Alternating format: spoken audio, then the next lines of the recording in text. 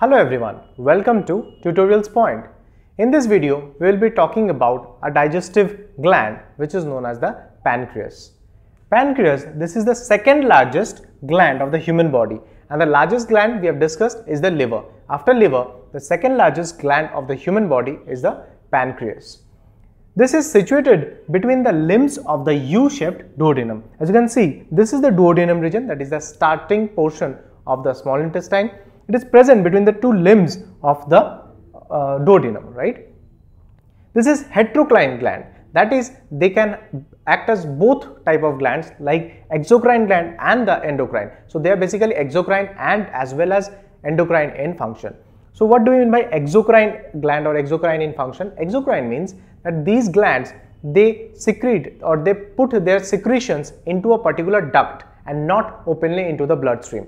Whereas the endocrine glands, so these are the glands which can secrete its secretions into the bloodstream directly and not into the duct.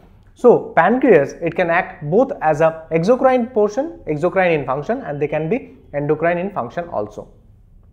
The exocrine part of the pancreas, it is made up of a large number of lobules, and these are also known as acini. Each lobule of the pancreas, this is made up of a number of glandular cells, and these glandular cells, they produces the pancreatic juices. Now, these pancreatic juices, they contain various digestive enzymes which are responsible for breaking down complex food materials into simpler ones that can be easily digested and absorbed into the bloodstream and hence can be utilized by the cells and the tissues of our body to produce energy.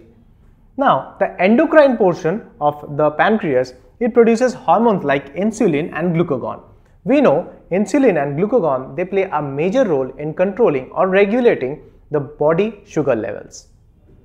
The bile and the pancreatic duct, they together open into the duodenum region. This is the portion where they both together open into the duodenum, and this common place is known as the hepatopancreatic duct, and this is again regulated or guarded by a sphincter muscle which is known as the sphincter of Oddi, right? So in this video, we have talked about a digestive gland which is called pancreas. We have talked about the endocrine and the exocrine function of the pancreas also. I hope you have understood and liked this video. Thank you.